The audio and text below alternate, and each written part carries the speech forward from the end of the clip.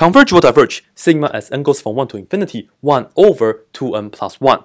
This is not an alternating series. There's no negative 1 to the nth power, right? So we focus on this only, 1 over 2n plus 1.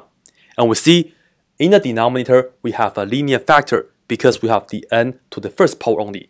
And we know sigma 1 over n, the harmonic series, diverges. Most likely, this is also a divergent. So, let me write out all the steps for you guys. And to do this, I would like to use the limit comparison test. In fact, you can also do integral test for this. But I think let's do the limit comparison test. Perhaps will be easier. And this is the format. Let me put down what I know, which is the harmonic series. We know that n goes from 1 to infinity, 1 over n.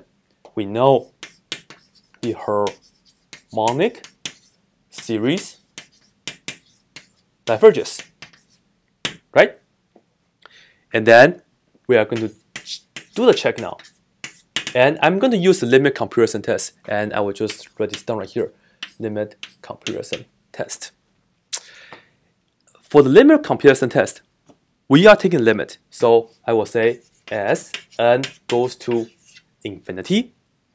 And it doesn't really matter which one you put on the top. Doesn't matter.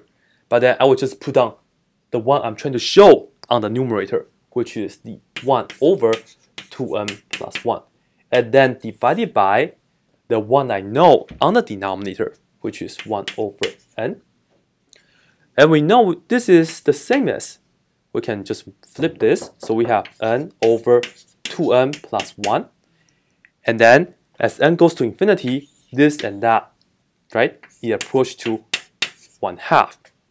And then for the limit comparison test, we know this is greater than 0. So we can show that this is also a divergent.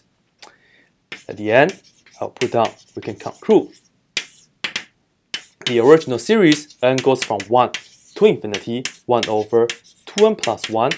It's also a divergent because this diverge, and then the limit comparison test says this limit that we got, as long as it's greater than 0, I don't want infinity though, as long as it's a greater than 0 number, finite number, we can say this and that have the same conclusion.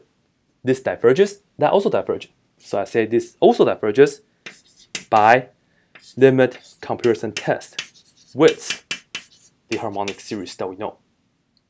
And it goes from 1 to infinity, 1 over n. That's it.